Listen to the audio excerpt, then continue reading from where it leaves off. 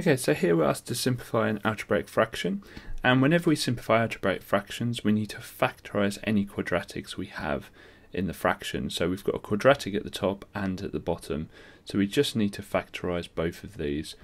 So when I factorise the top, you'll notice that's what we call difference of two squareds. It's very easy. You do two brackets, and because it's x squared they're going to be x in both, and you do plus the square root of the second number minus the square root of the second number.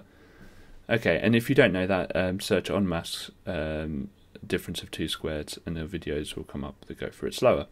Right, the one at the bottom's not so easy. So with this one at the bottom, we've got to multiply the coefficients together. So that would give us 12. And we need two numbers that times together to make 12 and add together to make that 7 there. So that's going to be, well, it's a minus 7, so it's going to have to be two negative numbers. So it would be minus 3 and minus 4. Minus 3 plus minus 4 is minus 7. So then we rewrite this, 2x squared, but instead of minus 7x we do minus 3x minus 4x plus 6.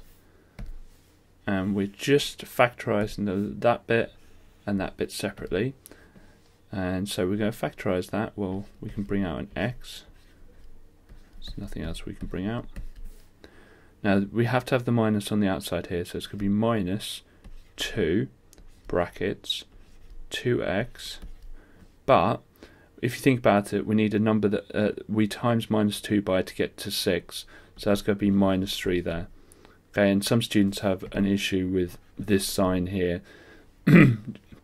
If there's a negative on the outside, this sign needs to be negative to make the positive here. Okay, so just remember that. Right, so we've got our x minus 2 and we've got our repeating bracket. And we put those together, so x minus 2 and then just one of the repeating bracket. Okay, brilliant. So let's rewrite this fraction, but with the factorised versions.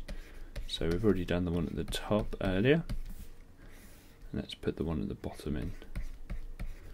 Now you'll always notice something when you do these, that you'll have a bracket that's the same. We just simply divide top and bottom by x minus 2, and that leaves us with x plus 2 at the top and 2x minus 3 at the bottom.